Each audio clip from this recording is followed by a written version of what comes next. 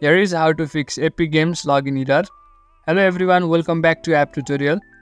In this video, I'll show you how you can fix login error in Epic Games. So let's start.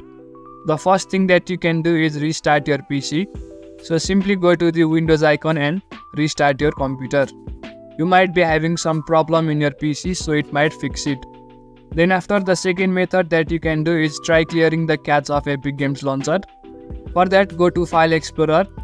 Then after, tap on the search bar on the top and type %local app data % and then search for it. After that, locate Epic Games launcher, open it. Then after, go to saved and then to web cache. Now delete this cache folder. After that, restart your PC and the problem might be solved. If you are still having problem after doing these steps, then it might be the problem of Epic Games server. So in order to check it, go to a browser and then search for Epic Games server status. After that, go to the official website of Epic Games. Now check in this list and see if it is the problem of Epic Games. If you find any error in this, then it might take some time for them to fix it.